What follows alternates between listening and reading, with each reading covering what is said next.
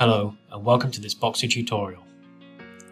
This video presents the physics-based morphing and smoothing capabilities that are available in BOXERgeom. The tool allows you to deform geometry based on a surface scaler.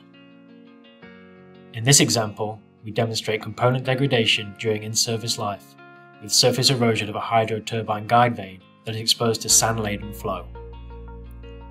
The erosion rates used in this tutorial were sourced from CFD models that utilize discrete phase particle tracking and the Vane erosion model.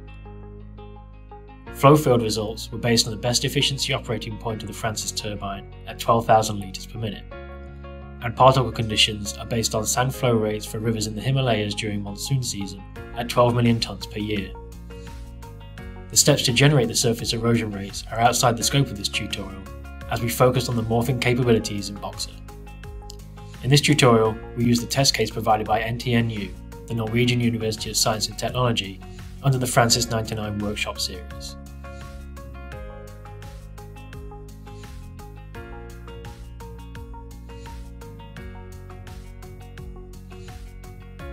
To start, we import the source geometry of the Francis turbine into Boxer.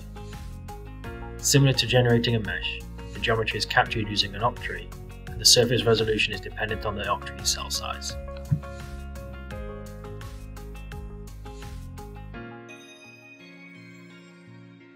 We define the bounding box by clicking Edit Bounding Box in the toolbar.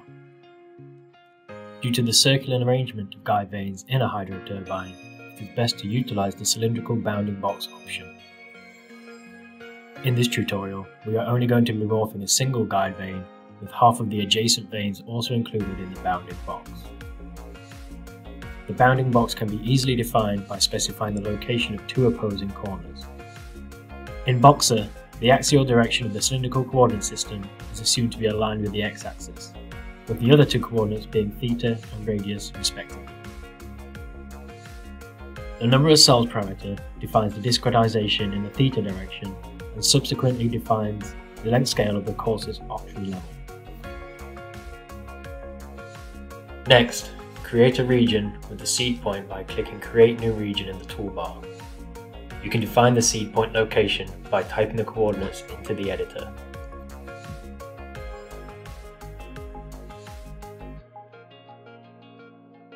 Now, we add a phase refinement to the guide vane to increase the resolution of the octree on the component surfaces. For this tutorial, a refinement level of 2 is sufficient to capture the eroded geometry. For high-fidelity CFD models, the resolution of both the octree and the phase refinement can be increased to capture the flow field in more detail. Next, we create the physics-based level set morph specification. You can do this by clicking Create New Level Set in the toolbar and selecting the physics option. From the feature tree, drag the Francis turbine part to the source field in the editor. Open the external data file browser to select the surface scaler file.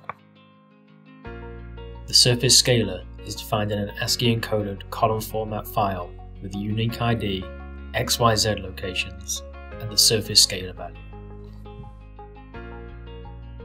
The magnitude can be set to control the scale and direction of geometry deformation, but we leave it at a value of 1 for this tutorial.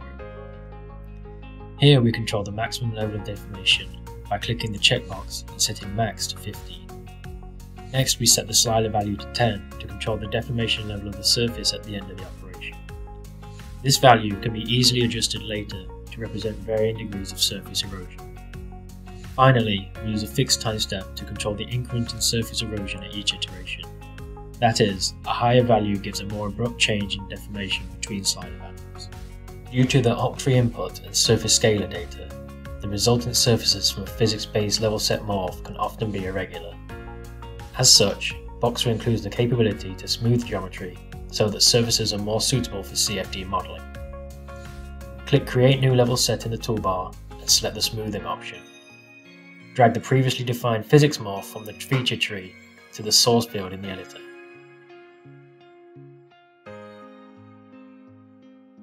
In this example, 2 smoothing iterations are sufficient to provide a good representation of the eroded guide vane for a CFD model.